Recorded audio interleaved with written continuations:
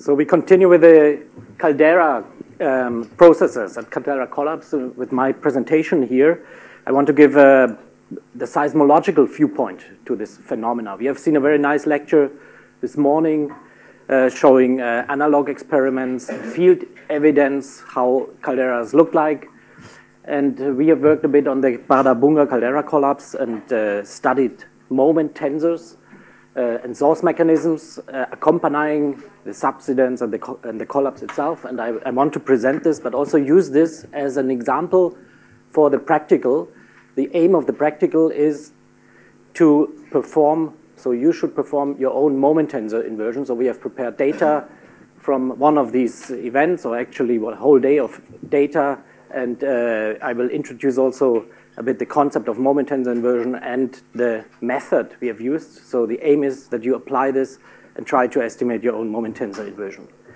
So the key question, as you will see in the lecture, is also how we interpret these earthquakes accompanying the collapse. And you will see this is not so trivial because there are large non-double couple components in these mechanisms, and it's really not a clear. Not really solved how to interpret this for such a complex process. And an ultimate aim would be whether we can learn something from the mechanism on the magma body itself. I think we are not yet on the stage because our models maybe are not sufficiently developed for this. I think you all know this event. I have one slide here giving an overview, but there are 2 or 3 posters even on this process, where you have maybe even nicer figures, and most of the studies in the posters concentrate on the seismicity accompanying the lateral dike intrusion and the eruption. But at the same time, for this 2014-15 Bardabunga sequence, there was the subsidence of 65 meters here of the caldera, which is below a glacial cover. And there was an unusual sequence of magnitude larger 4 events, which are plotted here in red. So it was interesting from a seismological point of view to look to these. Overall, there were 35,000 events detected, mostly smaller events. These larger events range up to, depending which magnitude scale you use, maybe 350 or 400 events that can be started with magnitudes larger than 3.5 and where moment tensor inversion can be performed. So we use broadband stations from Iceland, and this shows the network. So it's the EMO broadband seismic network. The station coverage is not perfect as often because here is a gap of stations, but overall there are quite a lot of broadband stations. Unfortunately, there were no close-by stations, which would have been very helpful. So we have to rely on these data sets, or had to rely in our study using stations which are a bit more far away. So overall, the distance up to which stations could be used was 185 kilometers. And if you low-pass filter the waveforms that have been recorded, for instance, here between 0.01 and 0.08 hertz, this would roughly correspond to large wavelengths, larger than 40 kilometers, up to 300 kilometers. You have seen this red cluster of events. All these more or less can be represented by a point source coming from the same point. But then it's interesting that you can recognize easily that there are different clusters, event types in the waveforms, meaning the mechanism must be different. The location is more or less the same on this range, but the mechanism is different. There's a blue and a red cluster, maybe some more smaller ones, but these are dominant clusters. And they have been sorted here with a method very similar to what you have exercised in the practical yesterday. So using these techniques, correlating waveforms, you can find out the clusters and you can make a plot like this. What we see actually is Rayleigh waves or surface waves. So therefore, yeah, long period or in this frequency range, these surface waves. So we will see later in the next slides the mechanism we found for these 2 clusters, and it turned out that they also happened to be on different sides of the caldera rim faults.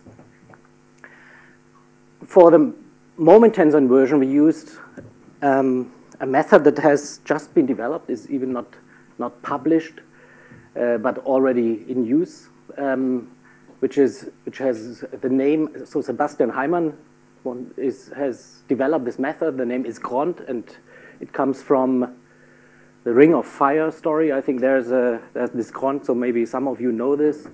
So if it's a kind of brute force method. If you want to have a solution, if you want to enter the castle, so you use this ram and put it and drive it as long as you can to destroy the doors of the castle. And it's a bit similar. It's what is done here. It's a bootstrap inversion, meaning the aim is to simply sample the whole model space to find the best solution. This is not very efficient in terms of computing time, but on the other hand, the problem is not very big if you go for a point source. All together, you have 11 parameters you have to solve for.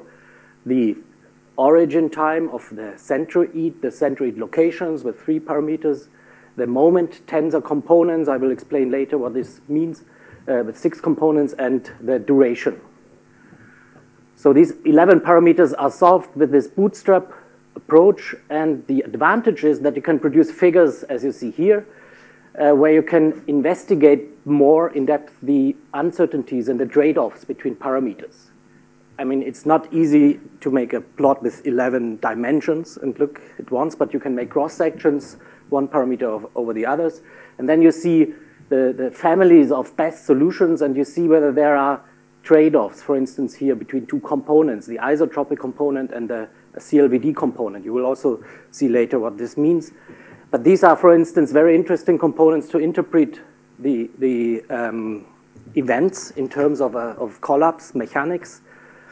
And unfortunately, there's a trade-off between these 2 parameters. And if you only have a single solution, sometimes it's not so easy to understand really what are the uncertainties. So this was the motivation for this method, and it's also in terms of programming with a modern language, I would say, embedded in a toolbox, in a Python toolbox, and all the data processing, including restitution, all this is done during the inversion on the fly, so that you can easily change the parameters. And then you produce finally fits, and you will also produce these fits and the other plots we have seen of waveforms, of low-pass filtered waveforms in this frequency range, for instance, on the Z component, vertical component, Rayleigh waves, and the transversal waves. So this is actually what was inverted for these relatively large distances in regional ranges. So you see overlaying the observed in the synthetic seismograms in these plots. You see also some other parameters that are given, and we can explain this in more detail during the lecture. Overall, the fit is very good, as you see. So you would think your solution, your best solution must be a good solution, but as I said, also for the love waves on the transversal component, but as I said, that this does not mean that all parameters are well resolved. So this is the aim of the exercise, and the example here introduces you to this method in principle, and what we have done for the Bardabunga collapse. So we applied this method, first simply running a centroid moment tensor inversion, and then the figure looked like this. Here you see the caldera rim, you see the centroid locations and the uncertainties, and you already see 2 types of mechanisms plotted here in this lower hemispherical projection. Later we will discuss this a bit more, but what you can also see is, I mean, there are some trends. You can possibly observe that red events, these red type events, have a different mechanism as the blue ones, and they are more shallow. This is a depth section than the blue ones. In the other view also, then the red ones are more in the south than the blue ones, but overall it is not really satisfying because the uncertainties in epicentral location, for instance, and in depths seem to be quite large. So we thought a bit what can be done to improve this, and it's not so trivial, because if you work with these long wavelengths, actually you don't have high resolution. So but it's maybe an example what you can try. If you only have such data, these broadband data, and you want to improve your resolution a bit, but finally the processing scheme is then non-standard, I would say, and a bit more complicated. Therefore, we prepared this plot. So you This is not for the practical, but it shows you how we try to improve the location, for instance, together with the moment tensor inversion. So we had, in principle, two branches of analysis. The moment tensor inversion is this branch too, but at the same time, you can do what you have learned yesterday. You can make these cross correlations. You can, for this purpose, you can even go to higher frequencies. And you can find this template matching. There are 400 events could be studied there. And then you can analyze pairs of events, estimate relative times between the wave arrivals, and associate them with clusters of families of earthquakes. You can estimate a relative strength. If you know all the events in one cluster have the similar waveforms, you can estimate a relative strength if they all come from more or less the same point source. So a relative moment can be estimated precisely, and a relative location. But if you go to the moment tensor inversion, you have to, and you want to invert for 11 parameters, you have to ensure that this is a point source, meaning you need long wavelength. And then you can run your inversion at these longer wavelengths, but you can introduce station corrections. And this is what we tried. So we tried from the ensemble of all the data coming from the same cluster to estimate systematic the residuals at single stations and introduce station corrections. It's a standard to introduce station corrections for location. So for the centroid location, it would be standard to introduce phase shifts for station corrections. But we also try to consider amplitude corrections, which is not really standard. But it seems that it worked and really improved the results.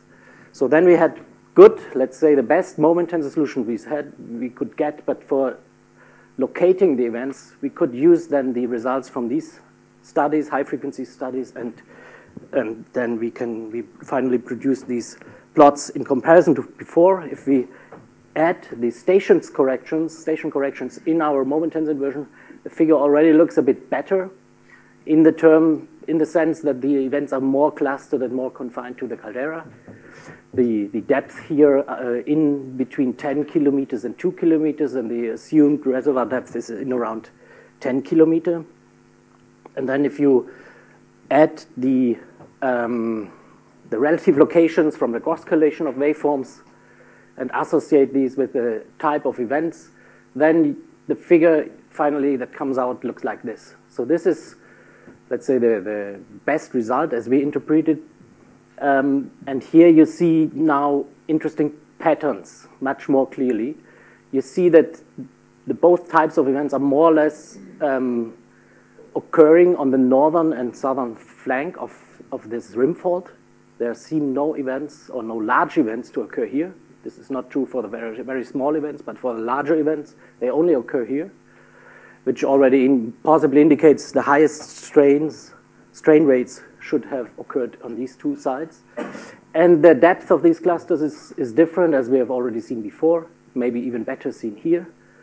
And the mechanism. So this is has a normal faulting component. We will discuss this a bit more. This also, but the strike of the nodal planes here would be north-south, while here it's, if you try to interpret it, it's more in this direction or more subparallel to the caldera rim fault.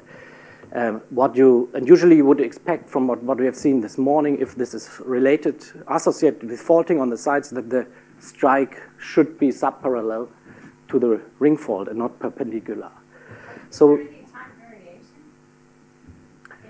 in the mechanisms? Well, they vary a bit, but there's no systematic time variation. So there, I will show a figure where you see this in terms of the moment release. There's some systematics, and it can be nicely explained. So maybe this is so we want to interpret this mechanism you have seen. You've seen these projections. I think most of you, in principle, know what this means. But I inserted in this presentation some very basic slides. We can go quickly over this, but only for those that possibly are not absolutely familiar with the seismological concepts. The radiation pattern. Finally, this is what we want to estimate. If you have a double couple, we know that the radiation pattern for P waves look like this. You have these 4 lobes, and for S wave, it's different. But this is the radiation pattern of a double couple. of a shear crack, poorly shear crack, and it radiates these P and S waves in different columns, and usually you estimate the nodal planes. This is what I just tried to interpret, although it was not a double couple component that was plotted. So this is associated with the P-wave radiation pattern, and yeah, one point of discussion is always what is the true fault plane, because this point source solution cannot distinguish between the true fault plane and the auxiliary plane. They are both equivalent. If you plot this in a projection here, it looks much more simpler, and these are the plots you often see.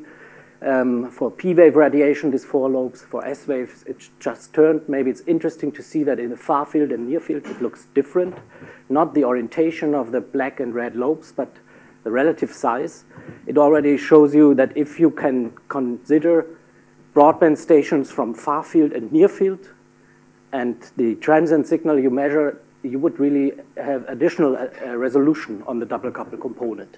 But often your stations are too far away, as also in our case, in terms of the broadband sensors. And then it's also well known that this radiation pattern is plotted in the lower hemisphere and can be associated to the faults. And the orientation and dip of the faults.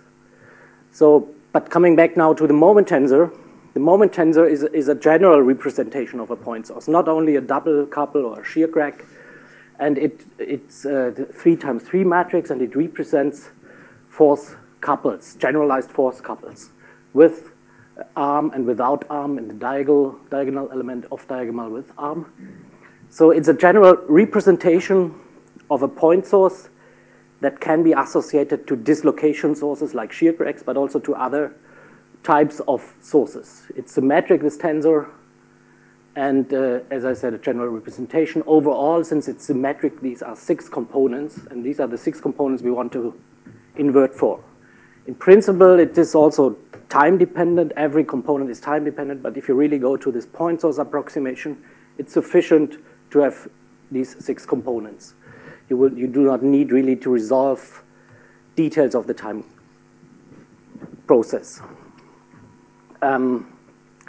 The moment tensor that you get, this is the result you want to interpret. And usually you have to do a moment tensor decomposition. We can decompose the moment tensor in a unique way in an isotropic part and the rest. This is the deviatoric part. The isotropic part is associated with volume change during the earthquake process, but the deviatoric part there's no unique decomposition valid, so there are several opportunities or possibilities how to decompose it. Most common is to decompose the deviatoric part in a best double couple and a CLVD.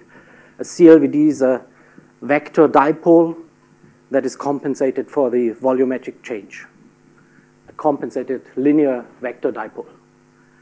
But you can also decompose it in a mixed mode dislocation. If you think the deviatoric part or the general source has to be represents like a shear crack under mixed mode dislocation, shear and opening at the same time, then you can also use such a decomposition, but it's different.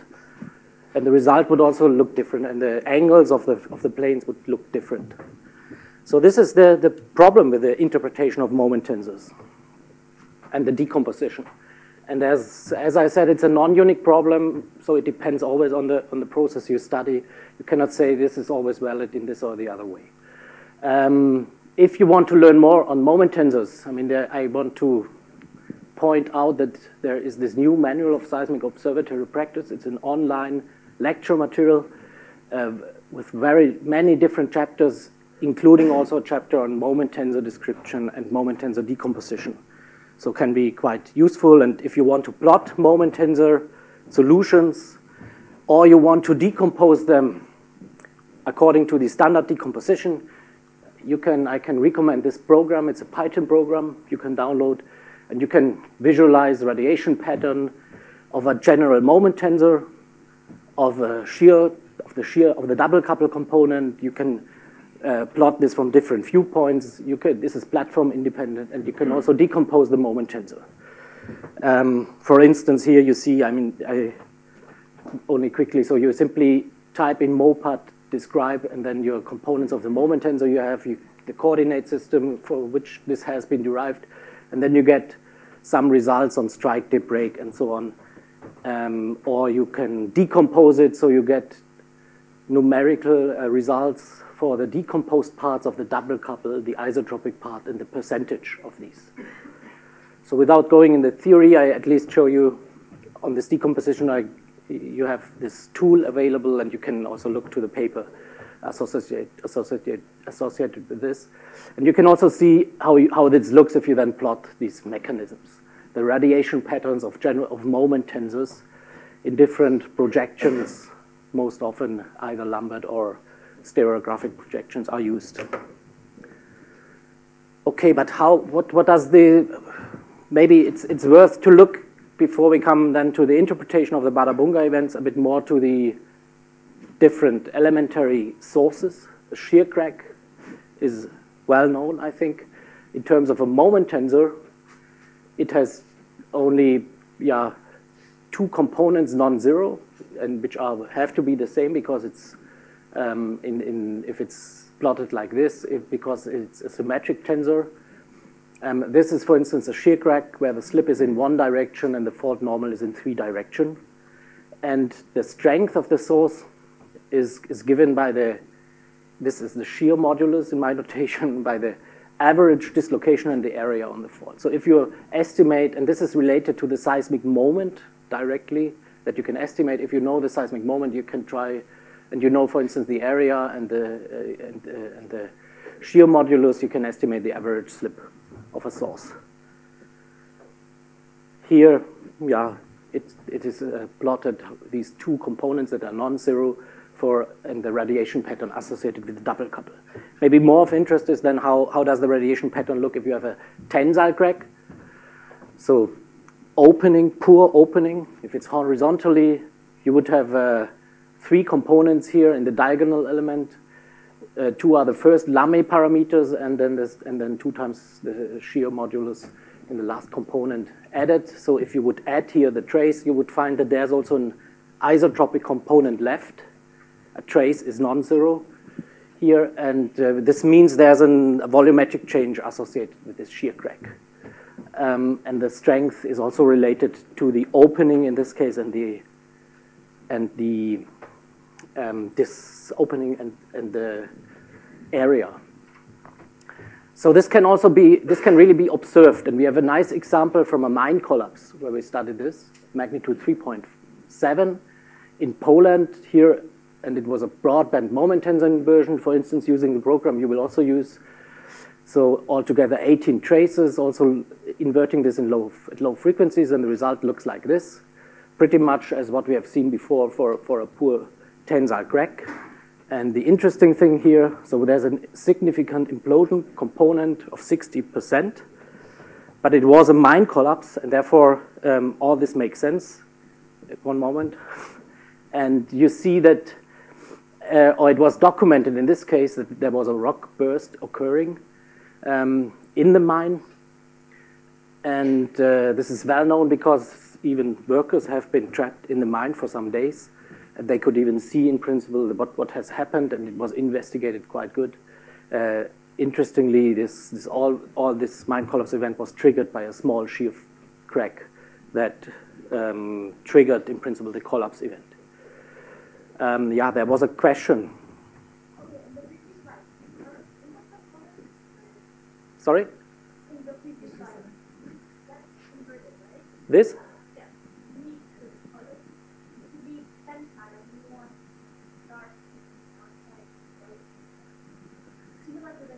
Yes. Then this is not tensile, but the not opening but closing. Depending on whether it's opening or closing, the colors will change here. So, no, sorry. This is opening, and this is closing.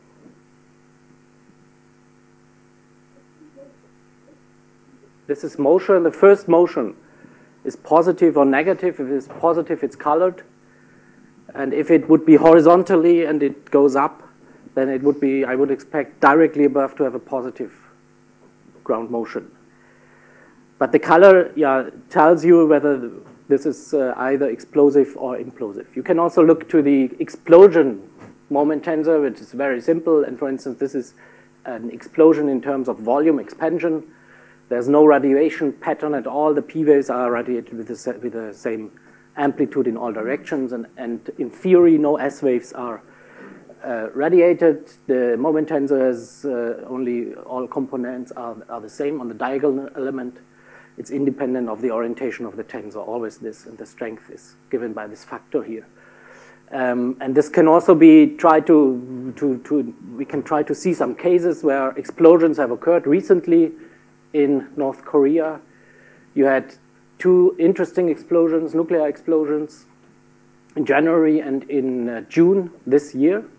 We also studied these events with broadband stations, also arrays, and then you can see the moment tensor solution. It's not a pure explosive component, isotropic component, but the major portion is isotropic for both events. So in this case, nearly 60% or 50% has this explosive component.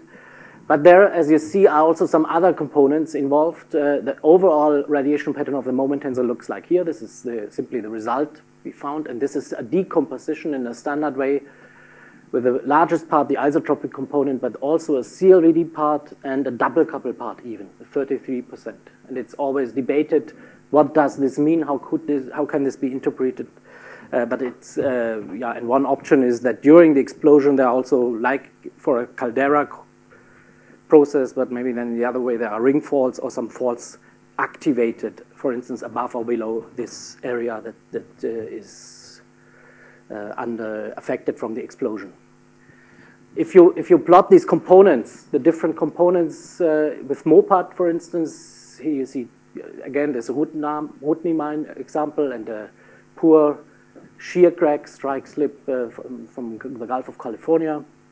You can also produce plots like this, which is a different representation. This is this Hudson-type plot, where you can better investigate how large is the isotropic component, how large is the shear crack component. In this plot, if it's a poor shear crack, like this earthquake here, the point, or this should, is represented by a point on these two axes, which is 0, 0. So this means a poor shear crack. If it's a poor opening or closing crack, it would be oriented, or it would be positioned here, which is yeah, clearly the case for the Rudner mine. And if it's isotropic, it should be here. If it's explosive or if it's an implosion, it should be here. So these plots are quite helpful if you want to understand the portions of the different components in one figure. For instance, for the Korea explosion, it does not look so simple. The two investigated are these thick points, and if it would be only isotropic, it would be here. But you see there are some other components also involved. Interesting was that there had been some more nuclear explosion in Korea in the years before, studied by others, and they had solutions here and here. And we were puzzled a lot on whether this is so different or not, but using this Grant, what you will apply, where you investigate the uncertainties. And if we only plot the uncertainties we have with our solutions, then we see that there's a large smearing in this type of plot of the different components, and this covers more or less exactly the range of solutions that had been found before. So meaning maybe it was not so different, it's always the same, it's more a problem of inversion and uncertainties. It points a bit to this problem. It's important to know how good the parameters are resolved, what are the uncertainties, and what are the trade-offs. So now coming back to Bardabunga. We had this result, as you see, with this mechanism. I have to see whether, and now only the double couple component is plotted. In the radiation pattern, you see better the strike, which is here north-south, and here, yeah, nearly, no, well, a bit inclined, but more subparallel to the fault. So we have these two types. We have, for both components, as you will see later, large CLVD components, often 50% or, yeah. And we have these two clusters, A is shallow, which is the red one, and B is deep in the north, which is the blue one. The centroids are not in the center, so they are clearly separated one by each other, which also already tells you something on the process in principle. I will discuss it later. And the moment release rate is different for A and B, and this was your question. And here's now the figure. If we plot the moment release of blue and red, you see clearly it's different. This is the cumulative moment. This is the time over the whole period of the eruption principle when these events occurred, so nearly 200 days or a bit less. You see that the blue ones start with high moment release rate, the deep ones, but then saturated while the red ones continued much longer. And this tells us something, maybe, whether the faults grow from bottom to top or not. Because you mentioned yesterday they always grow from top to bottom. This would, in principle, show the opposite. Yeah. Okay, but it's interesting here, and we will see a simulation later on this. So how can these events be interpreted if there's a large CLVD component? There had been many studies before on seismological studies on caldera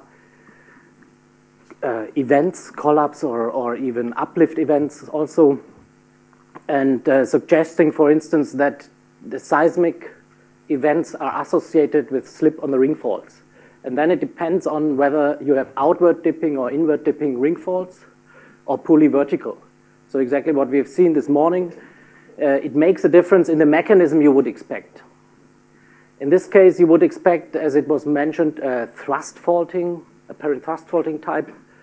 And if it's subsiding during a collapse event, you would then have the black part in the middle. Correct, yes. And in this, because you have this thrust faulting, and this would lead to just the opposite. So we can look to our CLVD component, for instance, and try to see whether it fits to one or the other. But there is another problem, that this model, if really the whole ring fault would be active, and only then the solutions are valid in principle, then the centroid should be exactly in the middle. And you cannot explain that the centroid is once here and once here. And this is something we do not observe. Another point is if the faults are vertical or subvertical, there's actually no radiation. Maybe it's wrong to say there's no radiation, but at least no radiation of second-order moment tensors, meaning the low frequency content is highly attenuated, but high-frequency waves would be radiated. This is something that, in principle, we also do not observe, and we don't think that during this collapse the whole ring fault was active. Only parts of it, which can be better described by that parts of the fault slip. So then we try to use a standard decomposition, for instance, for this mechanism B on the northern rim, the deeper ones.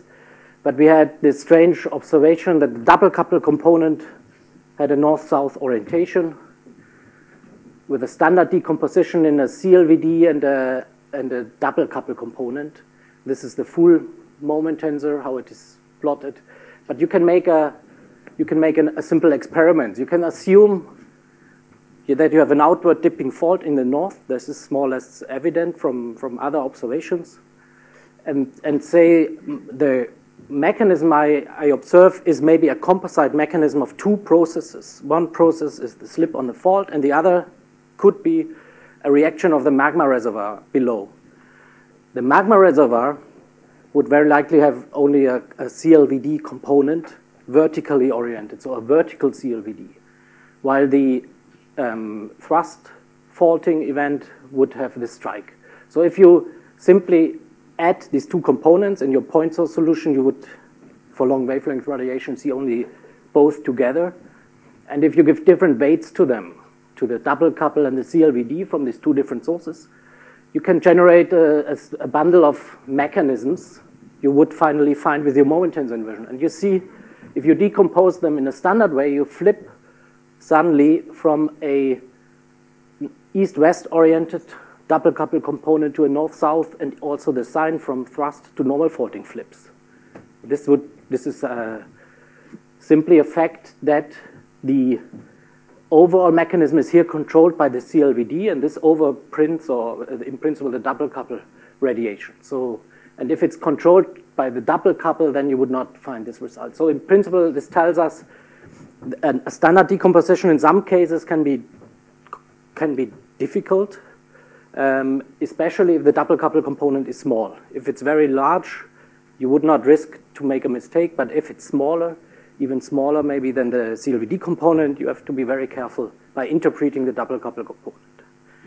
For the southern rim, we can make the same game, assuming that this is a really vertical fault, and then, so this would be in this range, for instance, we can explain exactly what we observe with the standard decomposition. So maybe the mechanism flip from the orientations is simply related to the standard decomposition and to the fact that this is maybe not appropriate in our case. So I've not shown yet a figure what is thought about the shape of the caldera. This is from a paper recently published, where we have also contributed on one side with this modeling here, this DEM modeling, and with the moment tensors you have just seen. So here you see again the caldera rim. You see here the micro earthquakes, which could be located with a local short period sensor network. And you see in this cross section that there it's already indicated that one fault is on this cross section here is subvertical, the southern one, and the other is slightly outward dipping. And this was also used in this model. And this model could very well explain the subsidence, this asymmetric subsidence. But this is not an elastic continuum model. It's a distinct element model that considers also inelastic processes. And nice is to see that here it is plotted in this result, the strain rate. So high strain rate during the collapse is in yellow or red. So you see there's clearly high strain rate along the ring faults, which can be expected if all this is subsiding. But there are also some parts in the body that experience apparently high strain rates. And the idea was, if we plot this again, here, maybe a bit clearer from the coloring. And if we only look to these two samples, if we say one of the events, clusters, we observe is in the south, this would be here. No, here. This is north. Sorry, north is deep. This is in the south, shallow. And if for some reasons the ring fault, or if we assume that most of this ring fault is simply aseismic subsiding, but here in this area where there's a lot of friction and high strain rates, we have the cluster of deep events, and in this part where there's a complexity, we have the shallow events, type A and B. And we can also compare this with the rates we expect for the earthquakes. So this was the observed rate for red and blue, moment release rate. If we count simply the moment release rate from the simulation for red and blue, assuming these two clusters, we at least can more or less find or explain this pattern that the deep ones start. So in principle, the process of high strain rate starts from the bottom and grows to the top in this numerical model. And this is confirmed also with the rate of seismicity, which can in principle also already be seen if you simply plot the depth of the events versus time by eye. You would also say that it looks like an upward migration for the largest event, which would tell in principle this. Okay, so this is in principle the interpretation of the events. What we think it's likely, or it is possible at least, that this is a source process consisting of two different sources. One is related to the radiation of waves is related to shear faulting, but also to maybe a response of the magma reservoir. This would be very interesting, but as I said, it's not fully established, this model. And the problem is maybe also, if you look here, in this Hudson plot again to all solutions we found for red and blue, you see these trade-offs, and they are relatively large. And the only thing you can definitely say is they all have a negative CLVD, but some of them have positive isotropics and other negative isotropic components. I personally speculate that this isotropic component may be related to the depth and to the gas content, but this is not all of our co-authors agree to this. Therefore, we have not found a common conclusion now on this, how to interpret this, because simply the trade-off is large, so it's really a question whether you should interpret the isotropic component at all or not. So in this sketch, in principle, you see a possible mechanism. You have this caldera, you have the subsidence, the piston goes down during the depletion of the reservoir. This, and on this side, this is mostly aseismic, and we find two clusters of events. One would be here in the inner part, and the other here where we have maybe, due to the geometry of the ring faults, the complexity in the faults that start to grow. And if there is an event with a shear crack, at the same time, you would also possibly see a reaction, co-seismic reaction of this magma chamber leading to a vertical CLVD component. And this is in principle what is written here. And I think I directly come to the last slides now to make the to start in principle explaining a bit the exercise. So what you can do is now to check our results in principle with the moment tensor inversion. And then we hope that you first learn how a moment tensor inversion can be run and what the possible problems are. You should also learn then investigate these trade-offs and what happens if you change some parameters, if you include stations or exclude stations, if you change the frequency range. But it's clear that in 1.5 hours you cannot do all, but you can start with a prepared data set, and then you can play with at home and continue if you are interested, or you can contact us. I've not really said a lot on moment tensor inversion itself. The idea is in principle simple. You have your source in the sketch plotted here. There's maybe a complex source process, as we just discussed, maybe even two sources. But if you low-pass filter your events, you really go to a point source solution. This can be described more or less as a step function. And you have your observation at the station. And this is also, in the near field, for instance, this would also be only a step if you go to the very long periods. And in the far field, this would then be a pulse of the wave going, so a very simple waveform. So if you know the radiation, or if you know the wave propagation from the source to the station, then you have a representation equation, representation theorem of moment tensors that states that the displacement you observe at the station is simply a function or a linear function of the moment tensor, which describes the 6 independent components in the point source, times the green functions. It's derivatives of green functions, but all this, what is here, is simply the green function term, or a Green's tensor. Then you can, if you have more than one observations, so this is here a component of the observations, so north, east, or z component. If you have many stations, many components, you can write one equation after the other. You have a matrix equation, and at some point it will become overdetermined. You have more observations and unknowns, and you can simply solve for this. So this is, in a nutshell, very quickly, in principle, what you do. So you need data from the stations, and you need green functions. And this is the most important point with this slide to make clear. Only with data you cannot invert. You need the green functions, and you have to calculate them. And green functions in this case are simply synthetic seismograms for elementary sources. And this package you will use is a whole toolkit package that partly can calculate green functions. You can plot green functions.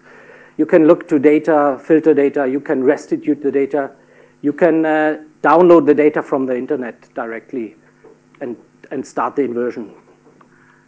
all done in more or less one toolkit, which is called Pyroco.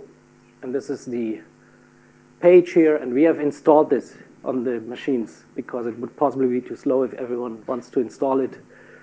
And yeah, as you see, there are standalone applications which have nothing really to do with quant, but we will partly maybe try to use Snuffler to look at two waveforms. So it's a waveform viewer. And yeah, actually, maybe if I still have time, I can try, because I opened it here. So you will see, this is Snuffler. If you open it, you see the data set you have. It's 1 day, 24 hours, if I look at these broadband data.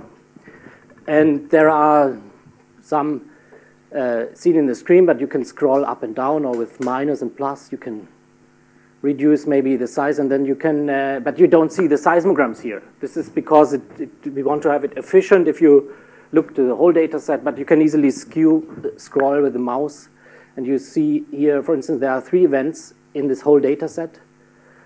Magnitude 4.5, or this one. We can check one of the other. We can zoom in, and at some point, then if you are close enough, you see the waveforms.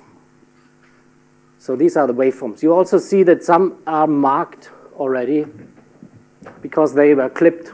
And you should, during an inversion, avoid to invert clipped traces. You have to throw them out. But it's easier to look to the waveforms to pick them simply, and then the program there's a pick file. This is considered for clipped traces, and then they will not use these traces simply. You can also filter a bit. Maybe I make this larger, and you can here in this Snuffler, it's nice that you can simply filter a bit these waveforms. So you see how they change.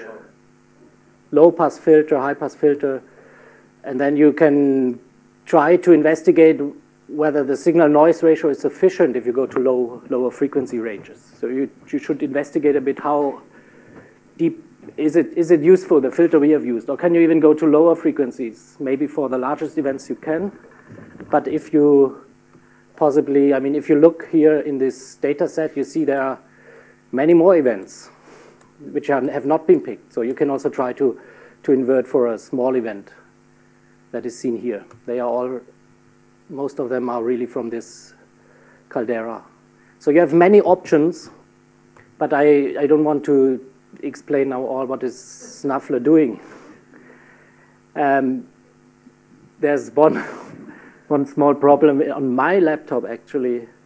My Mac, it's not working since I have not properly working. Therefore, I cannot show all these things since I have updated the Mac OS X system.